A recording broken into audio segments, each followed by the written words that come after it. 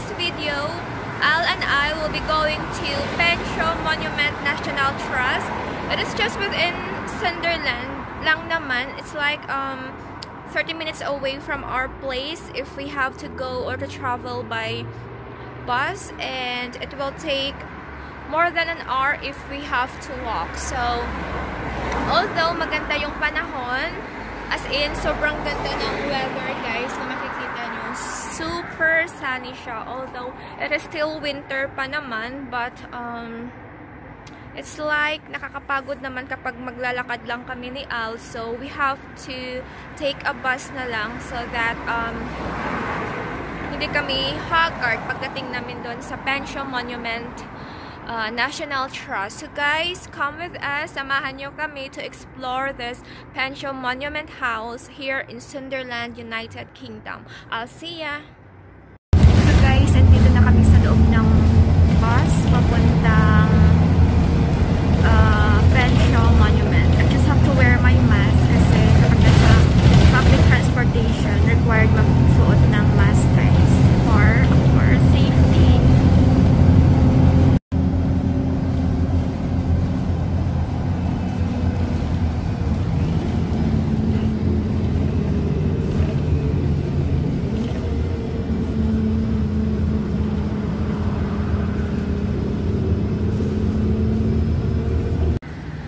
So guys, we just arrived here at Penshaw Monument, and then sa kabila pala nito is yung Harrington Country Park, so mamaya dadaan kami dyan para isahan na lang.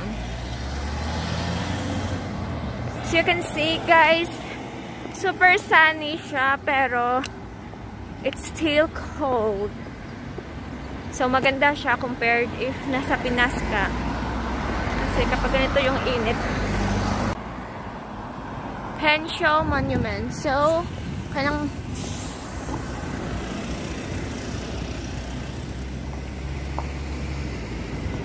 they have their pension nursery and tea room, Penshaw Farm, butchers. Oh my god!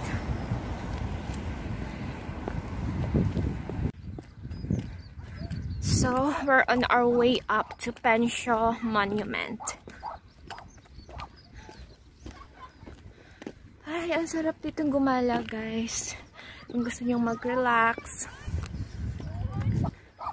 If you are exhausted from work, especially for me because I have my 4-day straight duty. So, Al and I decided to visit this place to, you know, have some fresh air, feel the sun.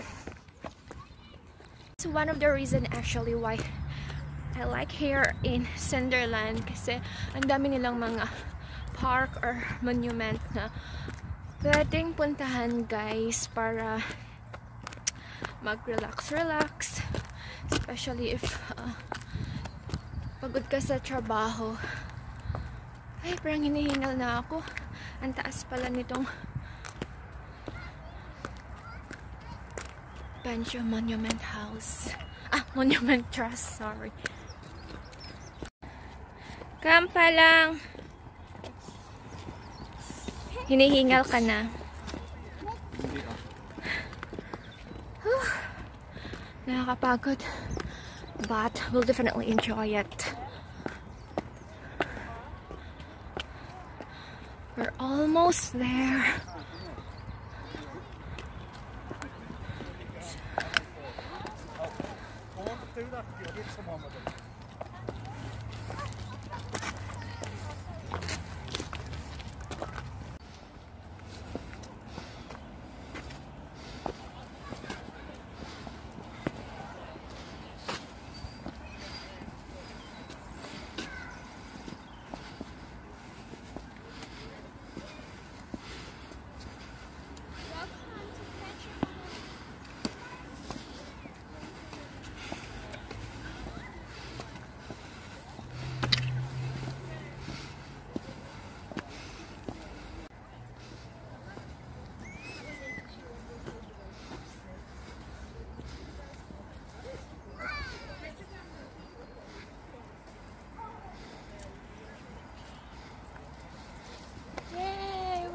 are finally here. I'm running out of rooms. Oh, it's a really perfect place.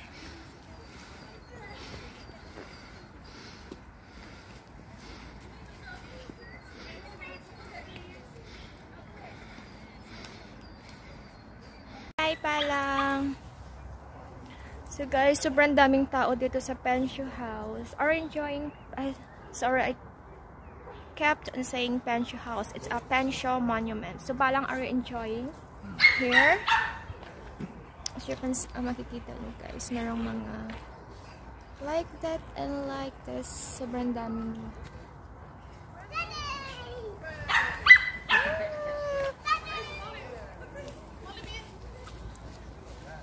Grabe, sobrang relaxing ng place and very refreshing. We'll keep coming back in here. Kaso medyo mahal lang yung pamasahe. Like we paid na 9 pounds and 50 pence. So this is what I'm wearing right now. Of course, kahit crop top, kahit winter, it is mandatory talaga na naka-crop top.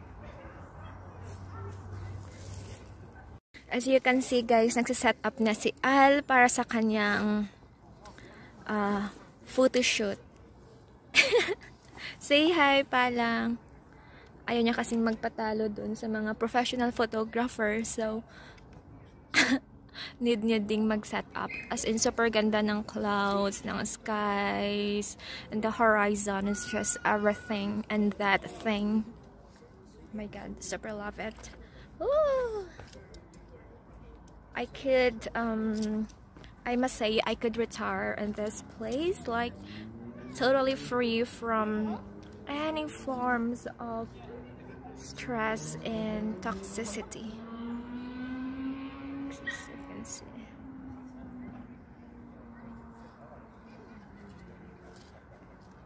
Yeah, and just like it. That's Penshaw. So, yan yung kabuuan ng Penshaw. We could sit on the side.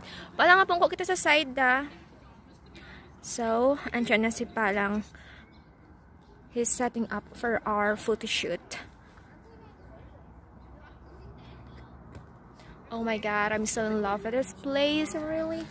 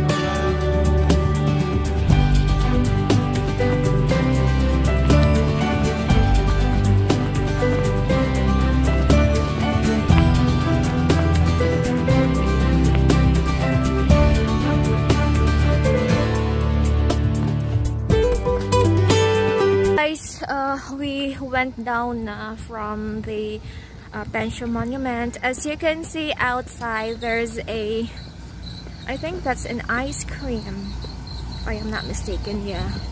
But I think all doesn't fancy ice cream at the moment kasi medyo malamig siya. However, yung iba naman kumakain siya. I mean, kumakain sila ng ice cream. Yeah, that's an ice cream. So we're supposed to visit that Penshaw farm shop, guys. However, it's closed pala. So we'll go back our way. Let's see if ano meron dun sa Harrington Country Park. So yan yung Penshaw Monument National Trust. It is actually built based on an ancient Greek choo-choo. Basta yun yung nabasa ko sa ano, sa wiki, guys. Hindi ko na siya ma-remember. Basta sobrang ganda ng place. Very relaxing. Perfect for Instagram. Instagrammable din yung mga although isang building lang talaga siya. Yan lang talaga siya. Then up from there, makikita mo yung view sa ilalim.